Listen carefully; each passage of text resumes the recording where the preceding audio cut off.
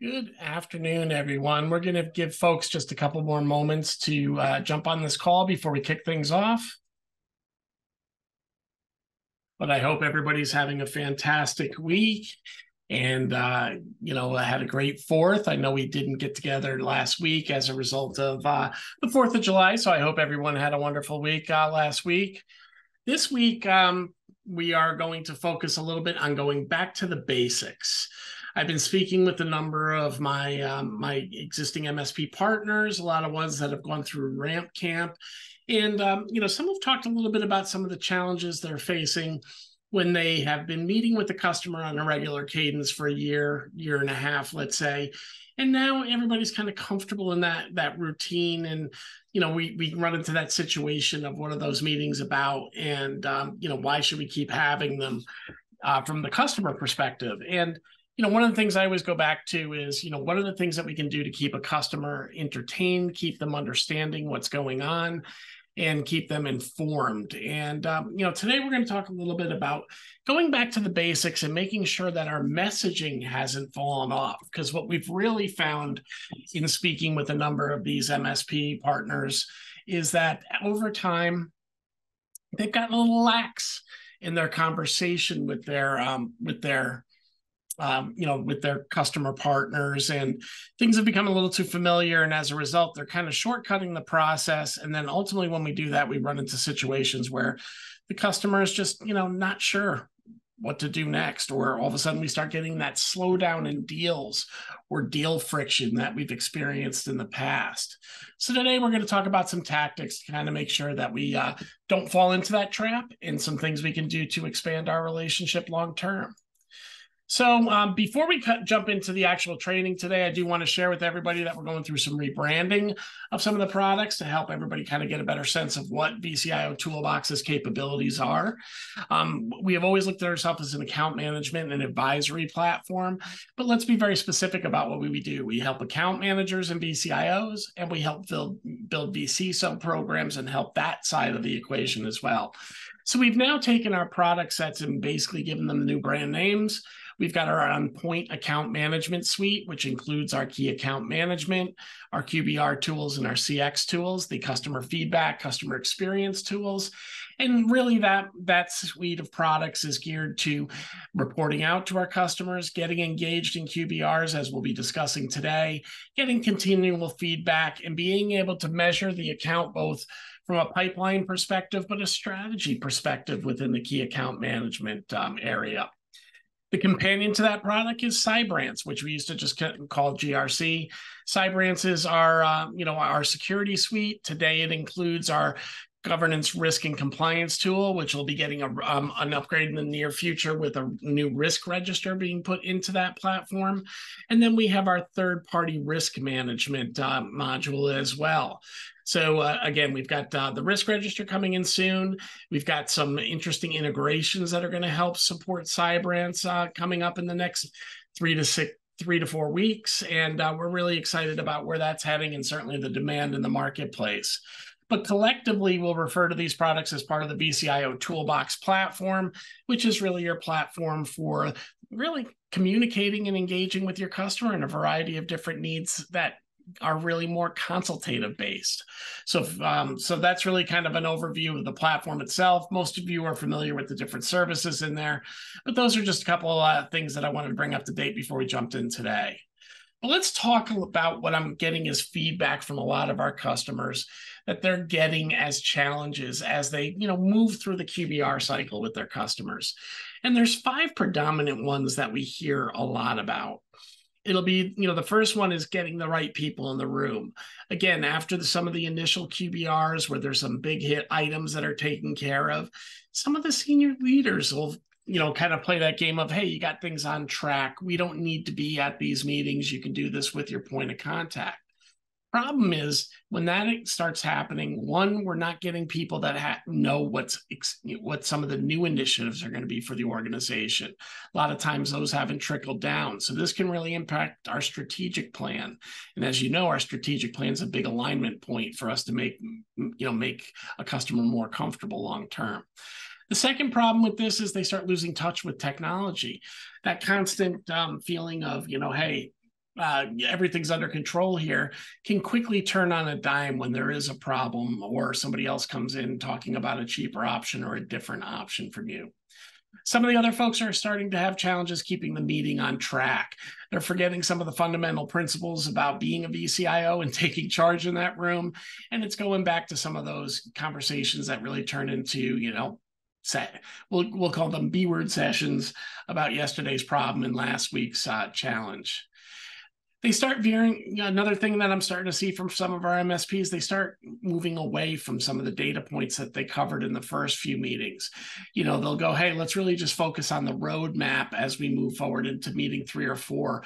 And they don't revisit some of the tangential growth drivers that they may have already solved for the customer, or look at those performance charts and show where things improve. So you want to make sure that you're staying very consistent in what you're delivering, because then that message will resonate from meeting to meeting.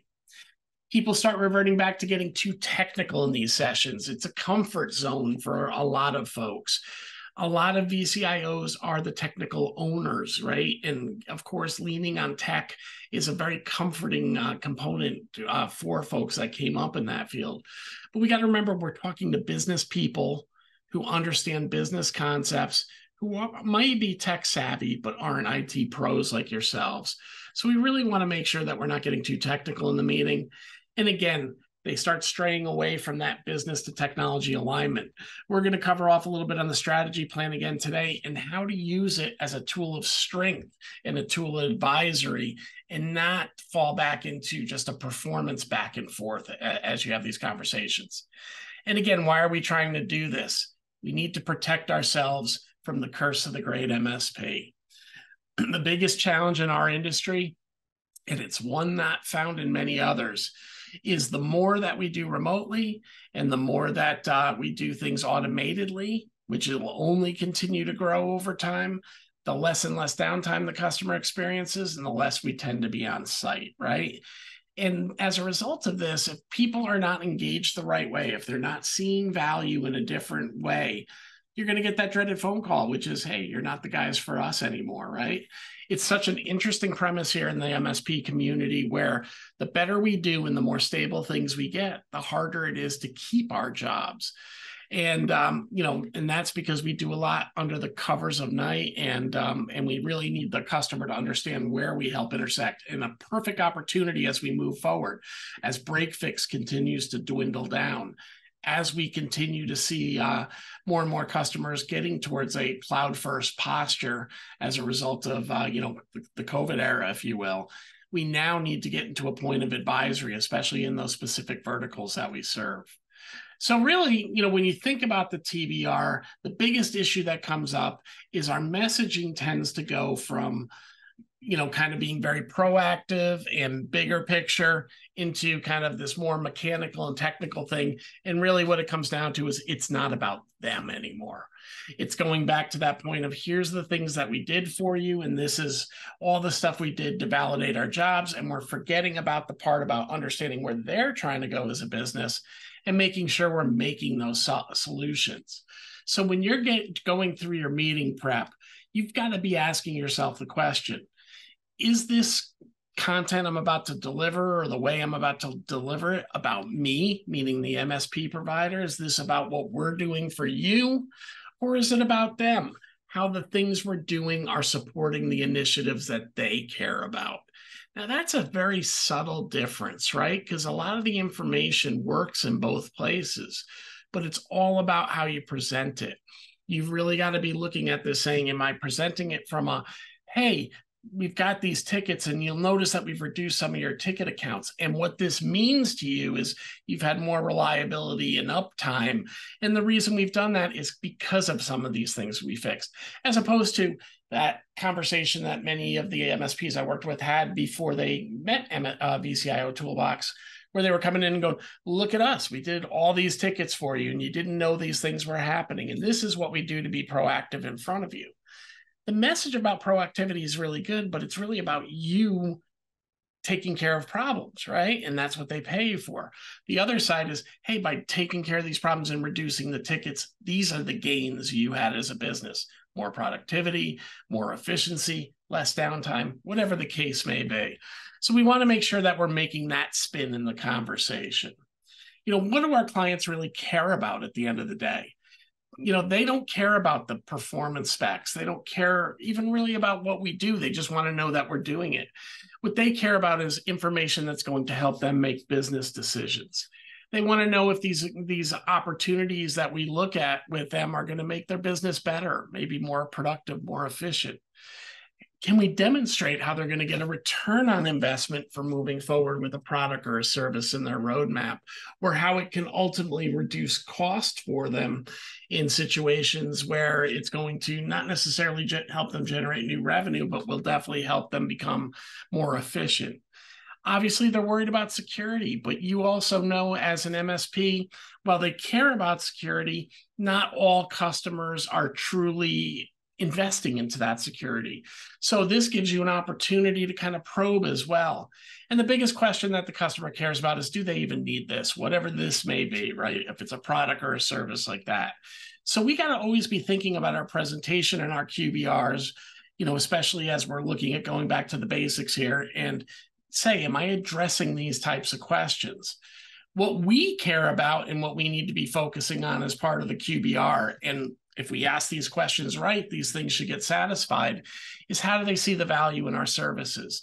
It can't be about just ticket counts or what we do or visibility. It's got to be understanding that we're protecting them and where we're engaging with them, and we want to be a leadership partner with them. And you hear that often from me if you've been on these calls. Our job is to be a leadership partner as well as an operational partner to the clients we serve. The next thing is, how can we get these, we care about is how do we get these projects and services approved faster? Well, if we're staying on cadence with bringing in new projects, working through the adoption process, making sure we're tying back to goals, we're going to help the customer see the why. And anytime they understand the why, we're going to see less sales friction. We also want to look at how we can get them to understand the need for security, right? I was just kind of touching upon that. They know they need security, but sometimes they don't know to what level. So we've got to be prepared to go in there and tell them what they might be concerned about, from something as simple as a cyber liability level, and where they have gotchas that could potentially cost them more, whether it's a higher premium or maybe even the risk of not getting cyber insurance. And then we've got to show them how that's going to make their business better, right? And then the last thing we care about is how can we work better together? If we've got a customer that's starting to question where we sit within the relationship, obviously this can put a little bit of a divider on us versus them in terms of, a working in relationship. So we really want to make sure that we understand from them, how we can work better together. And we're asking that question. Ultimately, BCIO Toolbox is here to help you be your client's trusted advisor. But our tool can only help you that if you're subscribing to that process and carrying it through consistently from meeting to meeting, and not falling into that trap that we often do when we're with people we're comfortable with. Straying away from that QBR process as we get to meeting 4, 5, 6 with that client, and letting them dictate the meeting instead of us dictating the meeting. So when I see the word trusted advisor, in my mind, it's about being that leader for them. It's about taking charge in that meeting and helping them understand what they don't understand, even though they have the right to say yes or no to everything that we talk about. And really the 3 steps that we got to take in the big picture to do this is collaborating with that customer on a strategic plan. We really need to understand where we're going. We need to understand the key initiatives the customer is chasing after, even if they're not technology related. We need to be the ones to bring the IT goals into that plan so they can see that we're there to shape what they need to consider from an IT perspective.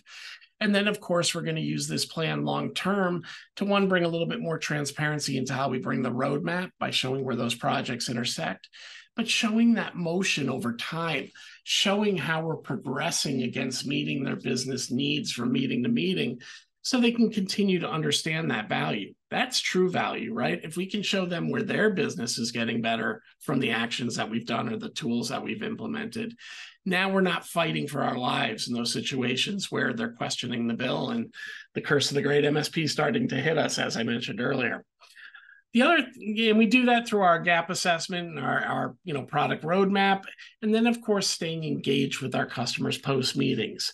This is another thing I've really started to understand in talking to our MSPs now that we've had some that have been with us for 3+ years.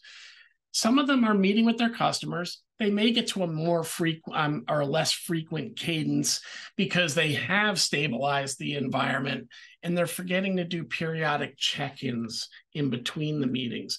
They're forgetting to get feedback from the stakeholders, and they're staying in that seat where they're just talking to their comfortable point person at that client. So these are really the 3 foundational steps that I've talked about with many of you often in doing that process. So now transitioning into the system.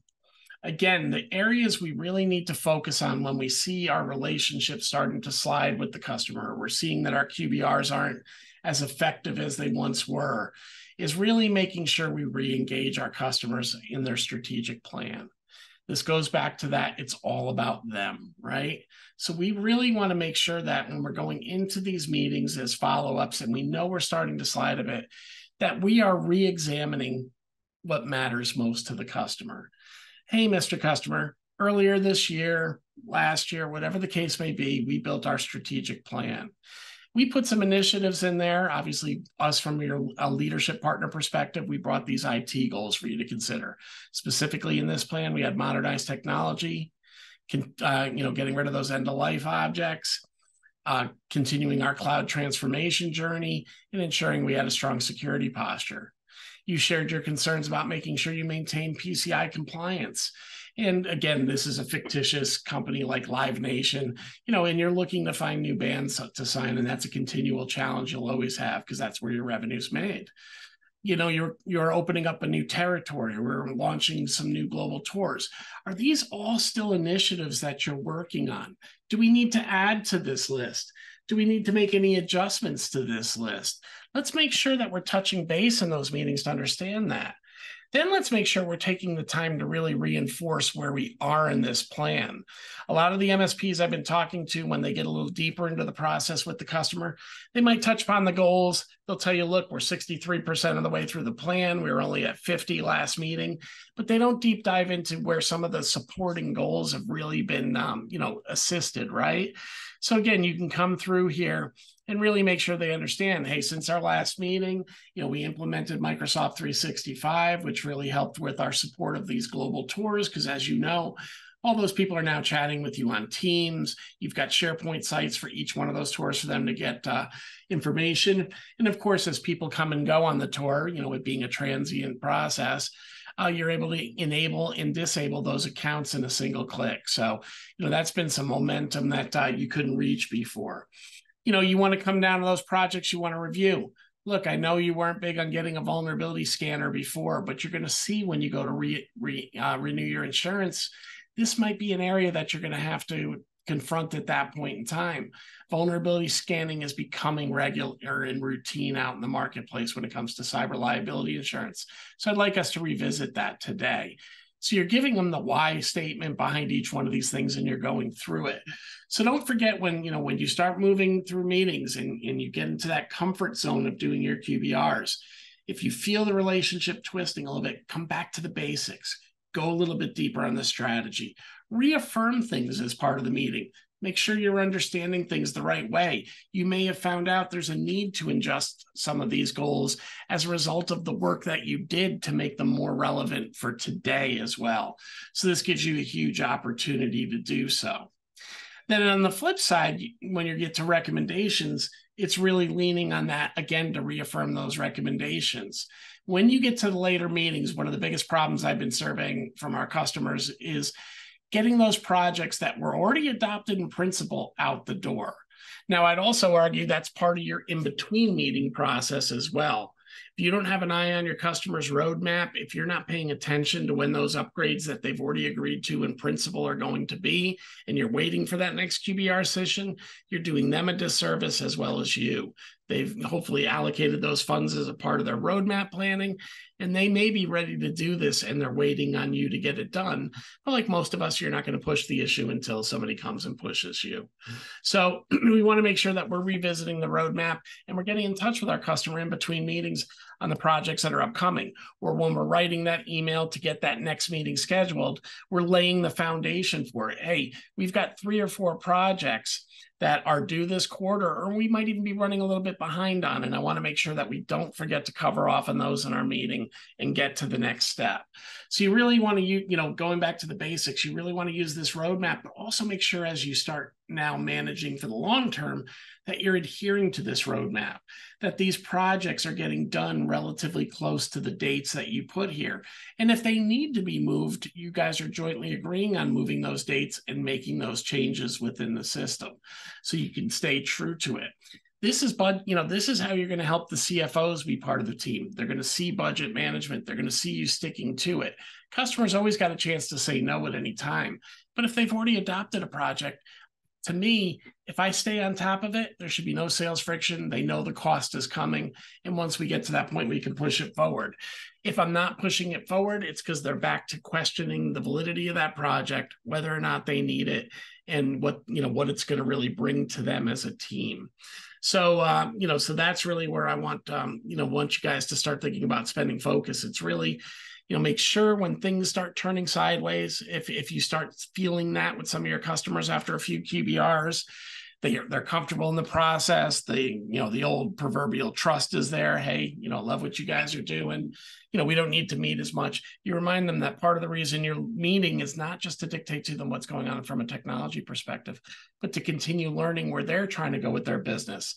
And if their business is going through any level of change, you want to be in tune with that so you can make sure that they're aware of any security concerns they need to consider, and that you're aware of things that you may need to adjust to meet their need under your service contract. So that's really kind of the big one, big message for today. I think I've kind of beat that dead horse a little bit, as they say.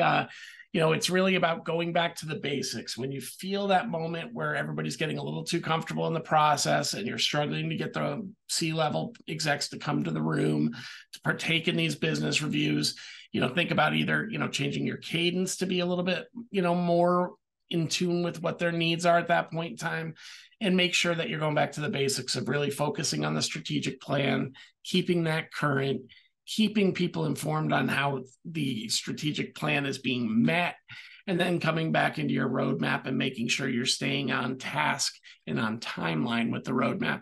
And don't be afraid to call the customer out if they are falling behind, because you can remind them based on some of these goals here, why it was important to them. And in some cases, why it's important to the security of their business, right? Those end-of-life, end-of-warranty machines become exploitation devices if not managed, quick enough. So guys, that is really what I have for you today in terms of returning back to the basics. I'm going to open up the floor now for Q&A. I will open up chat as well, in case anybody's having issues accessing chat. I often forget to make it accessible for everyone at the beginning of my meetings. With that being said, let me know if you have any questions that you'd like to answer. Yeah, so the GRC integrations and Risk Register. In the next couple of weeks, we're going to have a full demo on Risk Register. That's going through the QA process right now. And really what the Risk Register is going to be able to do is a couple things. For those of you that are familiar with the Risk Register, what a Risk Register is, there's a number of pre-populated risks that almost every company faces that will be built into the Risk Register. And this will give you the opportunity to determine if they're high impact, low impact, and potentially even put a financial cost to that. Then as you conduct your framework, your framework analyses and do your assessments, any of those items that you identify as risk will transfer to the Risk Register as well and give you the opportunity to then do a more granular view of what's going on from a risk perspective and build out, those likelihoods and probabilities as well in there. So, marking things high priority, high likelihood, and so forth. So we'll be going a little bit deeper into that. I'm just getting kind of trained up on it, and we've been having some discussions with a few of our customers on some things that might have to be modified for specific verticals, within the risk register. There's kind of a general risk register concept that exists out in the marketplace that, NIST ties to many things, but, there are regulations like FFEIC that require a couple other details to be in the risk register. So that's one of the things that we're, solving out for right now before releasing that. But that one is almost ready to go and is something that we're hoping to get out within the next 4 weeks. Other things that are coming down the pike in terms of integrations, we've just started looking at some of our vulnerability scanning integrations. So 2 that are upcoming in development right now. One is with kind of the granddaddy of the marketplace, the Nessus tool. So there will be the ability to potentially bring in your Nessus scans and be able to attach those very easily as evidence as you go through the process. And we're working very closely with one of the MSP-specific vulnerability scanning vendors right now, and we'll have this live within the next 6 weeks as well, and that's with Nodeware. Nodeware is a vulnerability scanner that'll, chart some of the CVEs, and we're going to be able to bring that in as, as an evidence source for you as well as bringing in your security posture into the system through integration there. Work has also started commencing on bringing in the AWS Inspector as well as the Azure. I'm going to use the word inspector, but I know it's not the right word right now as well. So those vulnerabilities can get cataloged and attached where required within the system as well. Obviously, reducing the clicks that you need to make to get to the answers you need to answer a lot of the controls-based questions. So those are some things that are going very fast and furious on the GRC side of things. As we committed to in the beginning of the year, the GRC is something that has had a lot of interest from our client base. It's something that we're seeing really being readily used by our existing customers and converted into new revenue streams for them around vCISO as a service. So we are committed to getting certain components that we feel are kind of table stakes for that into the system as quickly as possible. And risk register followed by obviously assessment mapping are the next 2 big ones on the chart, and ones that we're hoping to complete before the end of Q3. Certainly the risk register will be in before the end of Q3, and we're aiming for the same thing for the mapping of those components. The integrations across the tool are going to continue to expand as well. And obviously the integrations with the vulnerability scanners are big for the GRC, but there will be components of the upcoming RMM scan, our RMM integration, starting with Automate, that'll be coming into our system. That'll also bring information that can be used within the GRC view as well. Think of things like patch updates or missing patches and patch status and things like that. Any other questions I can answer for you this afternoon? Right now, it seems like that might be the only one that's coming in. Join us again each Tuesday as we go through, each Tuesday, travel permitting. I will tell everybody the week of August 1st to August 3rd. I hope you join us at CompTIA's ChannelCon. We'll be out there, and I'd love to see you. If you do, stop by our booth. We'd love to say hello. We'll be putting out some promotional stuff there as well. I think you've got an opportunity to get reduced cost tickets, so stay tuned to our socials for some of that as well. And then, we're competing in the IT or ConnectWise Pitch It program right now. And, stay tuned for a lot of different updates that are going on throughout there. But we'll be down at IT Nation Connect this year as well, and hope to see many of you at that show. With that said, since I haven't seen any other questions come in while I was giving you some self-promotion, I'll let you guys have a couple minutes back in your day. Thank you for joining us again as you do every Tuesday. And we'll be looking forward to seeing you again next week.